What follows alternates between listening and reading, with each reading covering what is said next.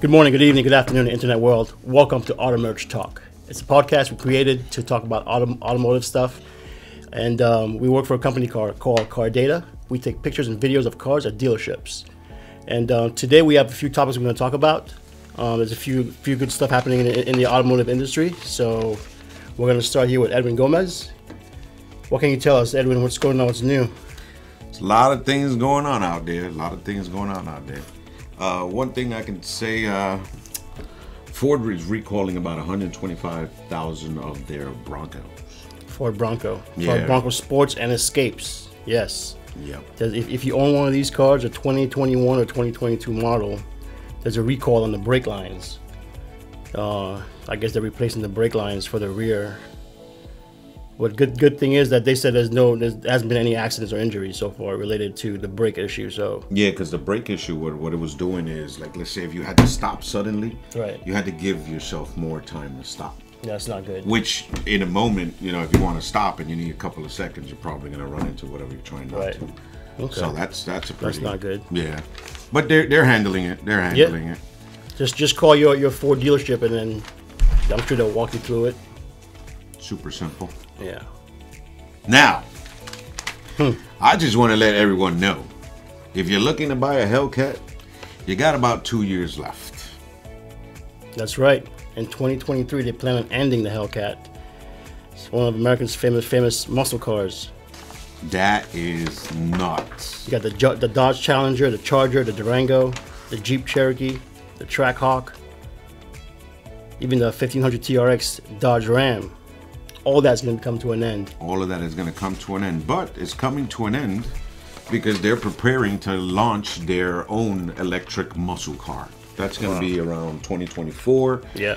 And it's going to be, let's see, this is not, oh no, that's what you just said, the Challenger, all of these. I wonder how the American muscle fans are going to take that, because it's yes, the electric car is more powerful because it's electric. But aren't you gonna miss the vroom vroom sound of the engine?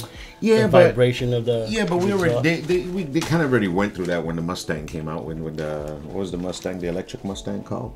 The Mach-E. I mean, and that thing is and that thing is nuts. The thing is fast. Right. Is it weird? Yes, because it's not the sounds we're used to, but they can actually be faster. Right. So that's so if you're in the market for a Hellcat, now's the time to buy one. Now's the time to buy one. If not, you're gonna have to wait some years. It won't be available anymore. Or that's gonna drive up the prices of them. Right. Because if they're still out there without being sold and they're no longer being made, it's gonna become a vehicle that people are looking for. And it's a very popular vehicle right now. A lot of people love these cars. Yeah. I love the way they sound. I do too. I that's why I use the word what we used to. Because when I first heard it, I didn't like the whiny sound and stuff. But then because I saw a video of the actual Mach-E on a track and stuff. I mean, if you lower the volume, you can't tell the thing's electric. It looks like it's like the Tesla Plaid, one of the fastest cars up right now.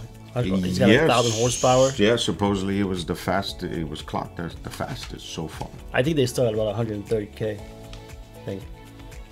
Wow. For that car.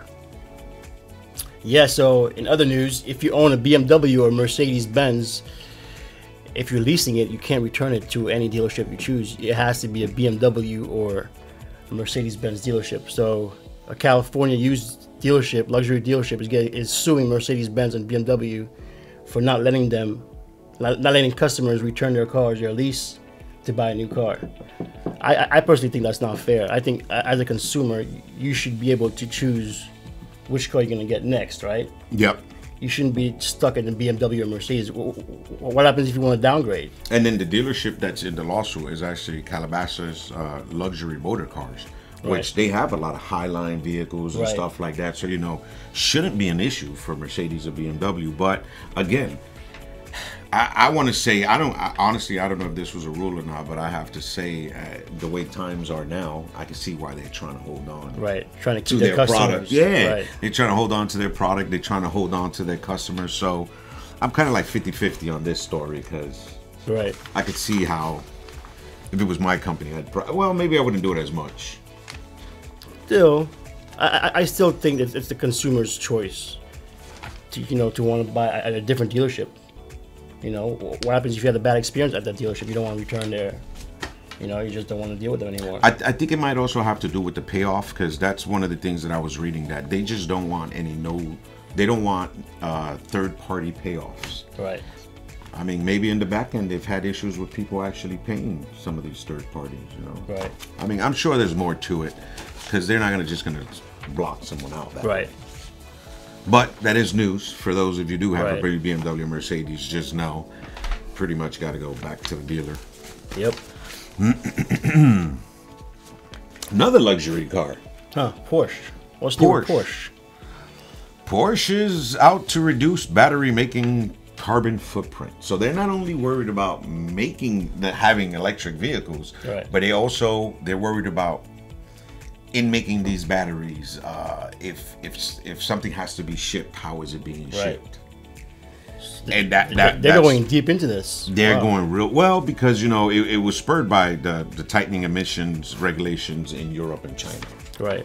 So that's a big part of it. So they're just trying to. They even said that Porsche is pressuring suppliers and manufacturers of batteries and components to exclusively use renewable energy.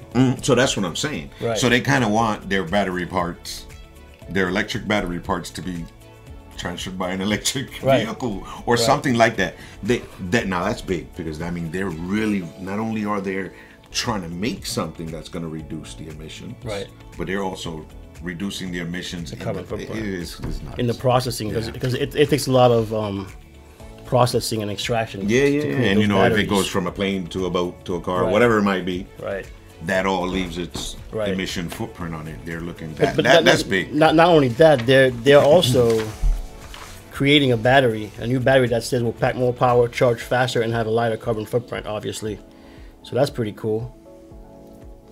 And they plan on electrifying the Macan, the compact crossover, the Boxster, the Roadster, and the midsize Cayenne to make electric cars. To make electric cars, yeah. Those are the popular models. Yeah, those are the ones that sell. Those are the ones that. That's pretty cool. Man, everybody's going electric. It's just the way to go. At this rate right now, I think it's possible by 2040 we're. When we started talking about this, I was like, excuse me, there's too much that needs to be done. But these people, they're doing it. Yeah, they really put their foot on that. So many different companies are doing so many different things related to the EVs. So that's awesome. It is. That's pretty cool. More news. Now we'll move on to Brooklyn, New York. Brooklyn. If you live in Brooklyn, New York, the Revell unveiled the electric vehicle fast charging super hub. It has about 25 brand diagnostic charging hubs. It's pretty cool. That is pretty cool. And now I was reading that the reason they're doing that is most of the charging stations are out of the area. They're closer to airports and things like that. So line up. This is like in an actual neighborhood. It's more accessible to people, without having to go so far out. It's located in the old Pfizer manufacturing building on Flushing Avenue. If you guys are ever around there. Yeah, and it says, where was it that I read? That it's actually like while it's charging, because it says something like it takes 15 to 30 minutes to charge. Charging a car costs up to 39 cents per kilowatt, which turns into $15-20 for a full charge. That's not bad. That's definitely cheaper than a tank of gas. Yes. I don't care what you drive nowadays. I agree. $20 is not getting you anything. Right. Even when gas was at $2.35 or something. Yeah. Still expensive. So while you're there and you're charging and you're waiting, you could actually go inside the building. They have like working spaces for you. They have a huge food court, obviously, because it's Brooklyn. They got to make it. They got everything for you there. Yeah. They got to make it. That's really interesting. Nice and, that is. Now you imagine those types of hubs all around the country. Yep. That's how it's going to be. That'll be huge. So yeah, guys, all we hear in the news is about EV stuff. A lot of EV, a lot of charging stations, a lot of stuff different companies are doing to speed up the process, I believe, of the EV world that we're coming into slowly but surely. The funny part about the Brooklyn thing was I was reading a lot of, I guess, the cabbies. They're trying to stop a lot of this electric stuff because they feel like they're being pushed out. Really? Yeah, they feel like they're being pushed out. They've actually went to court and asked for people would need to get special licenses and things like that to be able to I guess what they're worried about is Uber and Lyft. Right. And I'm saying in New York because I'm originally from New York, so I know that these cabbies, they protect their stuff. Right. Well, it's funny you're talking about that. In China, you know, they have charging hubs for Teslas and electric cars. So they're having problems where regular vehicles, gas vehicles, are parking there and taking those spots up, just to piss the electric vehicle people owners off because they're not happy with it. Right? Oh wow! So what Tesla's doing now is putting some type of a tire blocker, so they have to go on an app to unlock it. And you can only park an electric vehicle in there. Oh, that's so interesting. That's interesting. That's Where in was China. that? That's in China. Yeah, happening in China. That is interesting. With Tesla. So I don't think we have that problem here. I've never seen anybody try to pick up. Yeah. And there's a lot by us. I mean, I pass. I mean, I wouldn't call them stations, but I pass areas that have about 2 or 3. Right, you see them in like shopping malls and stuff like that. And I've never seen a problem with it. Actually, you remember when we was in Dallas? When we was in Dallas, the hotel we was at had like a fourth of their parking lot. Oh yeah, they did. They had like a little corner, and they had a long row, and it was all for EV. When that was empty. Right. That was empty. Right. I mean, and also I'm noticing a lot more Teslas on the road lately. Yeah, me too. A lot of Teslas. I think that's coming just from the used market, most likely. Could be. And now they're out I there wouldn't be because surprised. I'm starting to see them a lot more lately. So yeah, looks like we're on a good path. Yes, electric cars. Those of you that want the electric cars, it's gonna happen, and it's happening already. It's happening, slowly but surely. It's happening. Yep. So there you have it, guys. This is a quick update. There's a few stuff happening in the automotive industry world. If you guys like what you hear, please like and subscribe. If you want to leave a comment below to let us know if you want us to talk about different topics, you can let us know. Other than that, thanks for stopping by, guys.